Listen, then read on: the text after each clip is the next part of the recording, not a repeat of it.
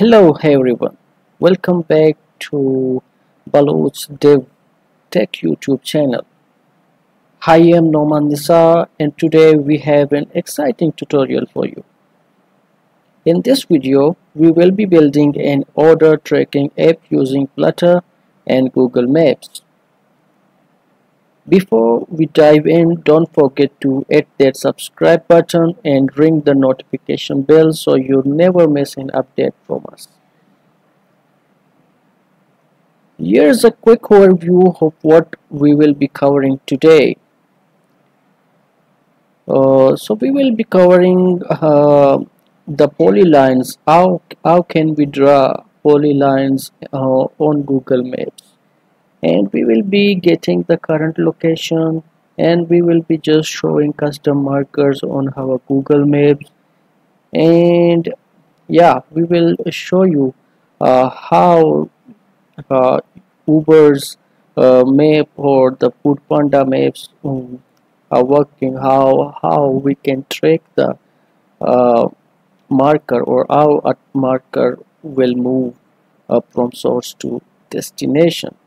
So yeah, let's just begin with our code. So I have already created a project here.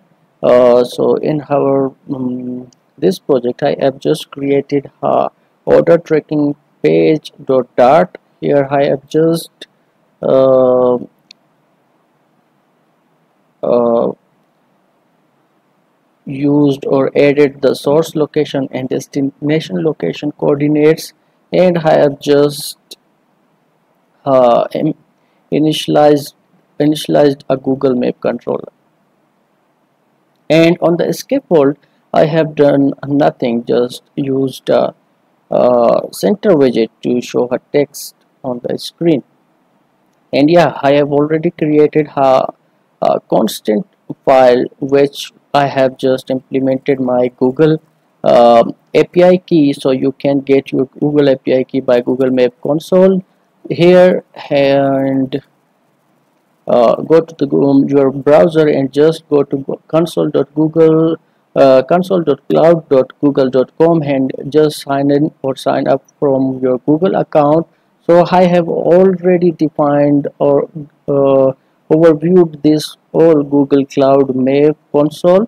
So if you have not familiar with this Google Cloud, just go ahead and watch my previous videos, and I have explained each and everything. How can we get our API key, how can we enable APIs in Google Cloud. So in today's video we need to enable our direction API to make our polylines work. So be sure, and this is important, you should first enable this directions API from your Google Cloud Console.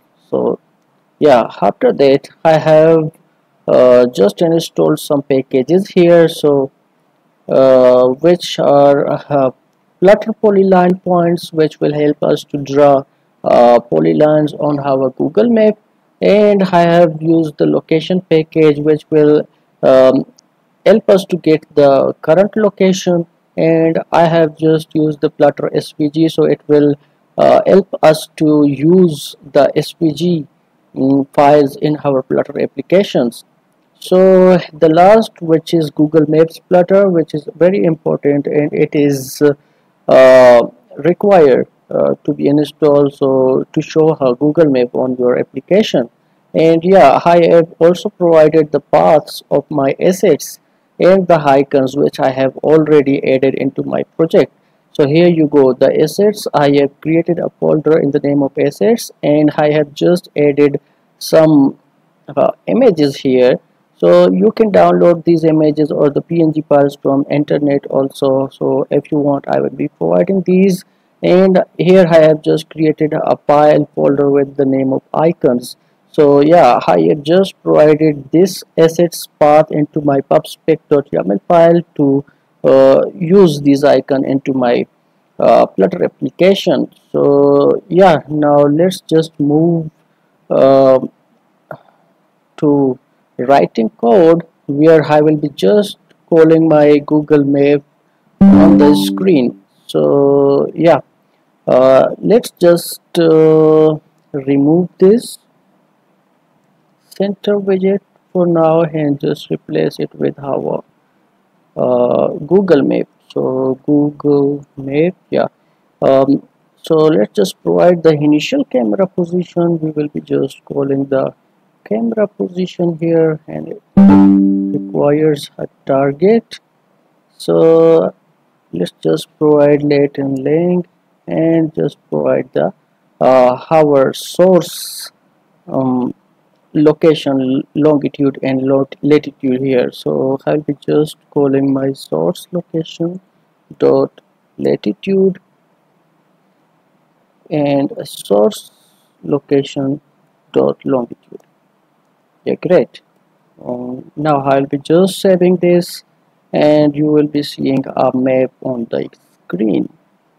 See, but it is zoomed out and you are seeing the whole world from here. So let's just give it a zoom level to it, which will be 14.5. I guess it will be fine, yeah. And hot restart it again. So yeah, great. So now let's see how our maps will look. So yeah, now it's looking great. So let's just put two markers, one for our source and the other one for our destination. So the both um, area should be visual on our map by using our marker.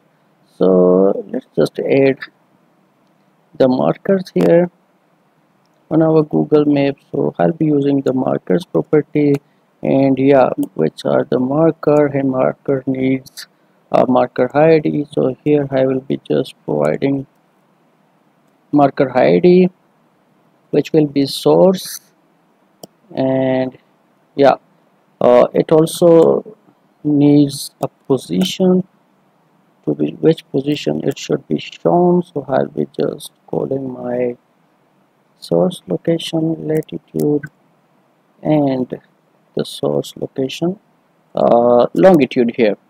uh,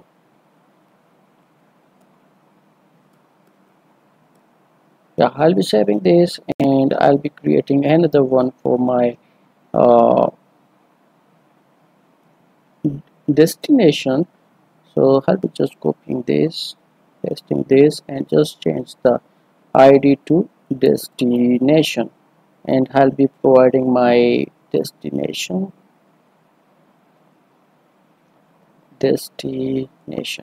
And yeah, now I'll be saving this again and will auto start the application.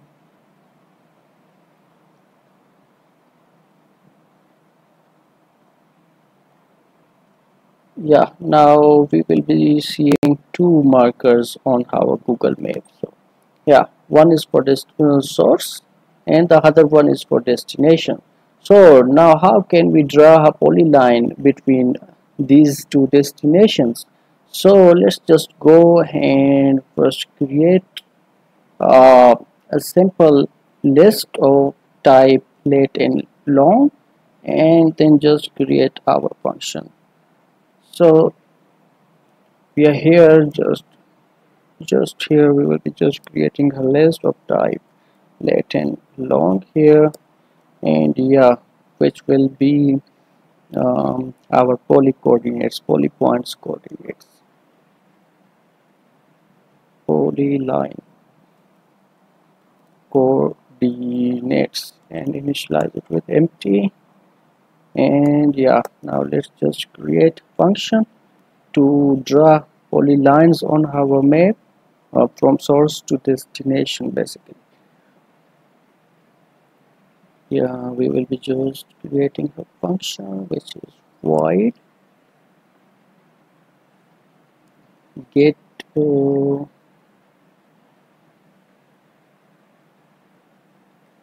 get poly points, I guess it should be okay. Poly points, yeah. Here it will be async function, async. Yeah, good. um Now I will be just initializing my polypoints from our polypoints package which we have just installed.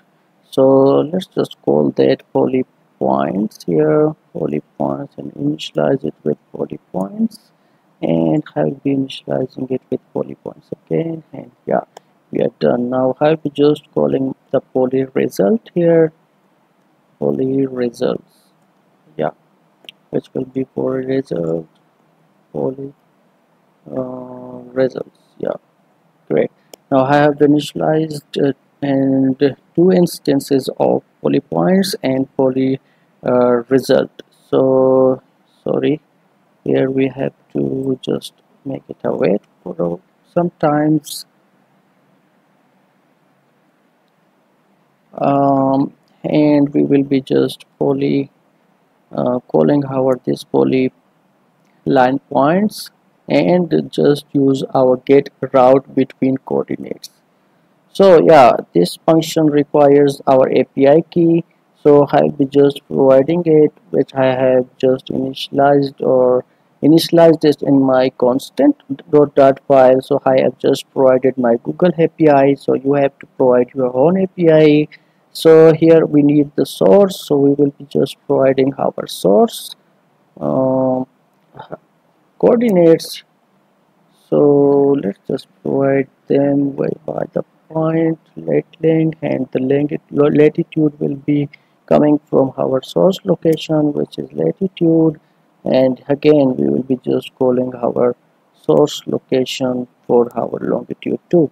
And yeah, now what will be the destination? So we will be also calling our destination here, which will be the destination dot latitude and the destination dot longitude.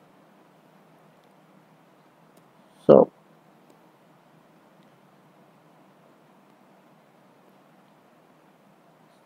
yeah, now we will be checking for our points. If there are some points, so we will be just adding these coordinates into our this list.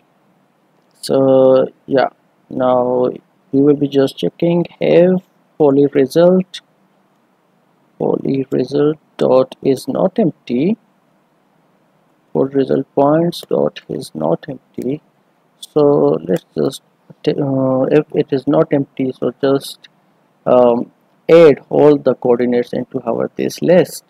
So yeah, we will be using her for each for this, so you can use for loop also, whatever choice you need you can do that. We'll be using the for each for result, so which is poly result dot points, and yeah, for each we will be just adding our, so I'll be adding a question, some column here, basically, yeah, which will be point latitude points, and just go to head to our polyline coordinates dot head and just add the values here. So which value should be added, whatever value is stored in this point variable, just add all the coordinates to this list, which is length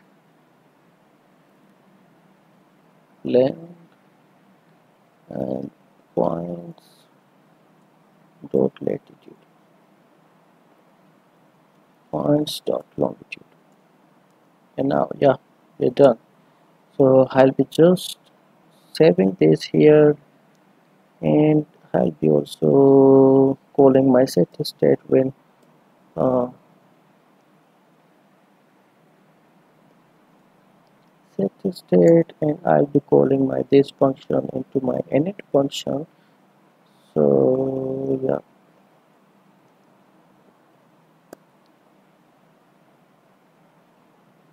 now I will be just providing my polylines into my Google Map, which is polyline,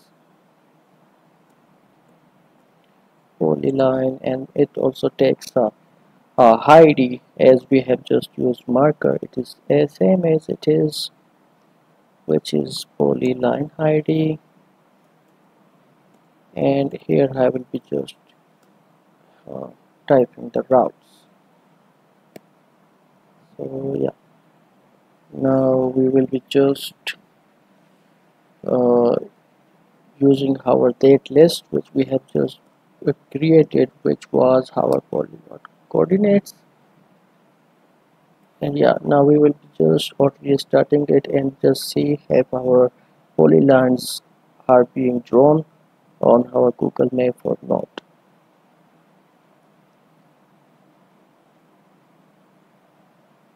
Yeah, great, we have got a polyline on our Google Map, but so let's, the black color is looking so weird, so let's just change it. uh, so we can change it by using the color property, and let's just use our primary color, so which we have just and this primary color is coming from our this constants class, which we have just already defined it there, and just set the weight to 6 and just save it. And yeah, now it's looking beautiful. Yeah, so we have learned how to create a polyline on our Google Maps. So now exciting part comes. So we will be getting the user location. So we will be getting the current location basically, not the user location. So and yeah, this is so much disturbing. Yeah, so we will be just calling the and getting the current location. So we will be just doing that by just creating a location data instance, and it will be the current location. Yeah, great, and it can be null, so we will be just adding this. So we will be just importing, and yeah, we are good to go. Now we will be creating a function for getting the location, so I'll be just creating void get current location, and it will be asking function. Yeah, good. Now we will be just calling our location, and it will be initialized with location. Basically I have just created an instance of location here, mm, which will be location. Yeah, and now we will be getting location dot get location from that location, and if it is done, then we will be going to the then part, which is a future function. So obviously we will get the then function also to perform some actions on that. So we will be coming on the then action part. So I'll be changing this value and name it to location to identify it. So basically that's that. So now I'll be just initializing my current location with this location. So yeah, we have got our current location here. So basically, okay, now we will be just showing a marker for current location also. So let's just create another marker for our current location, which is current location, and we will be getting the longitude and latitude from our current location.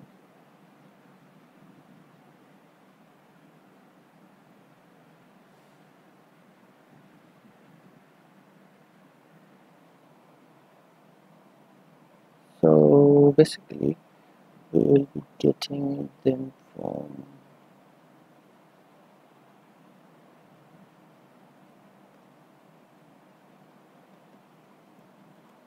current location, which will be using the null check current location.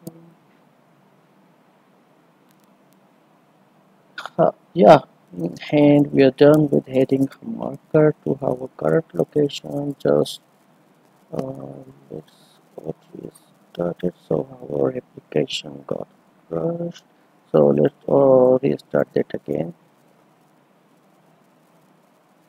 So yeah, in our sources location or in our destination location, so we can also just call our uh, source location where which will be fine also.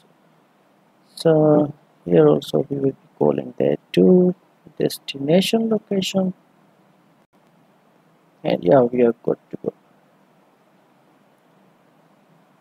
So let it be, and here on the top we have just created a controller, Google Map controller. So let's just use this controller to control our map while the map is moving. So it should control the steps. So we will be using on map created and just call our controller here. So which was our controller? This was completer. So yeah, controller dot complete, and we will just passing this controller.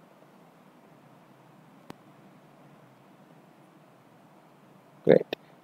So now let's just set the camera position to our current location rather than setting it with our source location. So we will be just adding it. Yeah, current location.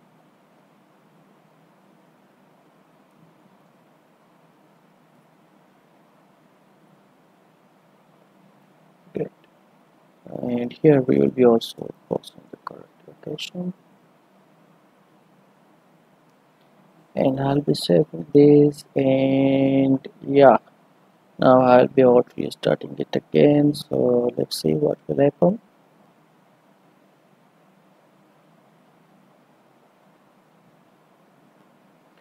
So we are getting some kind of error, but why we are getting error? Um, let's just check it. Yeah, so we have not called our this get location class on our init function. So let's just call that and or restart it again. So we will not be getting this kind of error. So we are getting this error because the current location is empty. So to resolve this kind of errors, we will just put a check here. So if current location is empty is equal to null, then just show her text on the screen,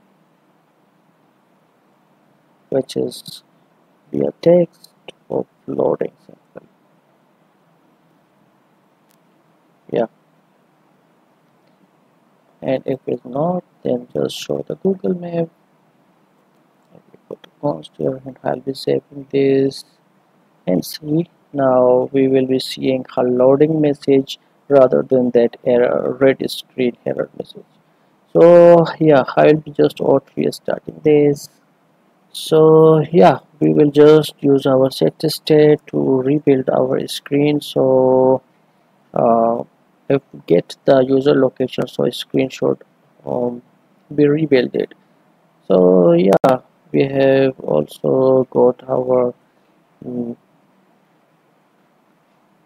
current location and source and destination. So now let's see how can we move the current location from source to uh, destination location. So basically here we will be just using our controller to manage this section. So let's just do that for um, yeah, we will be just calling our controller here. So basically we'll be just calling it when we get our location, and we will just call our Google Map controller, Google Map controller, and is equal to await and controller dot future. Yeah, then we will just use the on location change. So if the location of the current address is changed, so it will be just notified and rebuild the mm, screen. So here we will be just using the on location change, which is coming from location dot on location changed here, and it will just listen. It will just listen. So yeah, we will be just calling this event to new location. Basically, yeah, now the current location will be this location, new location. Great. Now we will be just animating the camera. When this current location address changes, we will be also moving our camera on the basis of this current location. So we will just use the Google Map controller dot animate camera and camera update, which got new camera position, and the camera position which will be our let and link here, and we will be just providing our new location longitude and latitude. New location dot latitude, new location dot longitude. Great. And yeah, we will be also using the set state here to just rebuild the state when a new location appears or the location changes. So basically it is not moving now, so how can we move it? So come in the emulator part. So we will be just using the map of this Android emulator basically. So I'll be just coming here and you will get the location here, and we will be just using this map coordinates too. So we will be just adding our source to Googleplex. So just copy these coordinates to the source location. Yeah, now again just come here. You can also save the point. I have already saved it, so you can just click the save point. The point will be saved.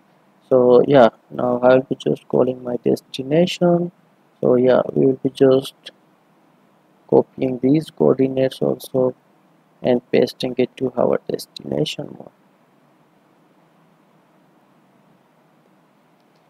So yeah, we are done with the coordinates. So now you can also save this destination too. So I have just already saved it. Now just move to the routes tab, and yeah, now we will be just calling the searching Microsoft Silicon Valley, and I will be just going to the direction, and I will be just going searching the Googleplex here. And yeah, now we will be setting the repeat playback to true, which will be on, and we will be setting the speed also. And now I'll be just clicking to play route, so it will moves accordingly. So we will be seeing this on our emulator if it is moving or not. So let's just check it. I'll be restarting it first. So let's see. Yeah, we have not set the camera position. zoom level. So basically let's just set it zoom to 14.5, and I'll be saving this again. And yeah, let's also start this again. So yeah, you see the current location is moving. So let's just zoom it to show you guys how it is basically moving.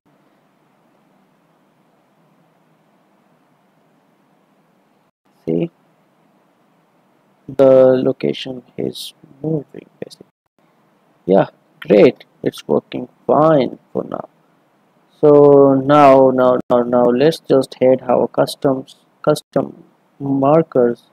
So how can we do that? So if you remember that in our previous video lecture we have just used the byte data to show the custom markers on the screen. So but in this video we will be just taking these asset images and showing them on our Google Map. So basically we will be just creating three variables of type bit data, and I will be just naming it source icon is equal to bit map, yeah, bit map descriptor and default marker, and now I'll be just copying this and just changing the name to destination icon, and yeah, and which will be the current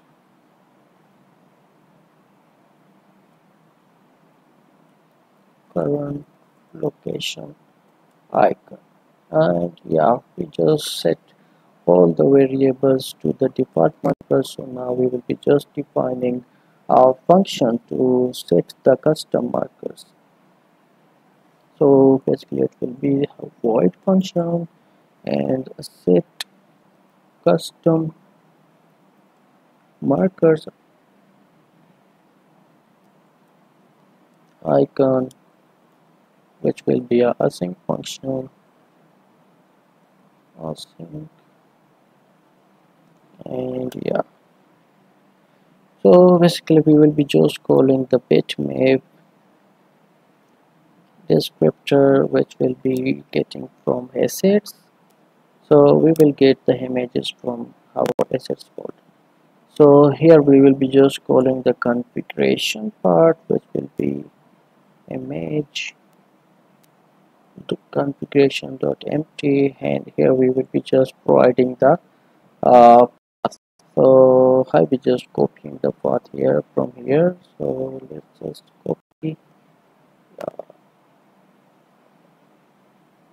copy relative path, and we will just paste it here. So let's just change this to this basically. Yeah, we are done. I'll just save this, adding the semicolon here, and just save this. And now I will be just calling the then function here.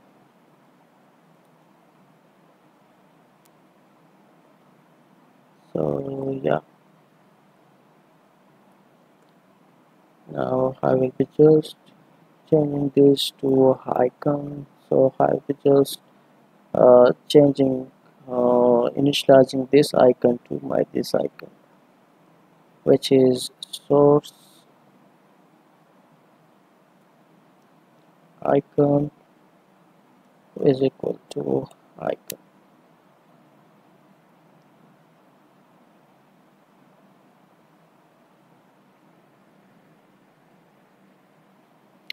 I'll be saving it, and I'll be just copying and pasting it 2 times for my destination icon and current location icon. So yeah, copy this and just add the destination one here, which is destination, and I'll be using the badge for my current location, and here I will be calling destination icon, and here I will be calling my current icon, current location icon. So yeah, now let's just go to Google Map, and in the marker section we will call our icons.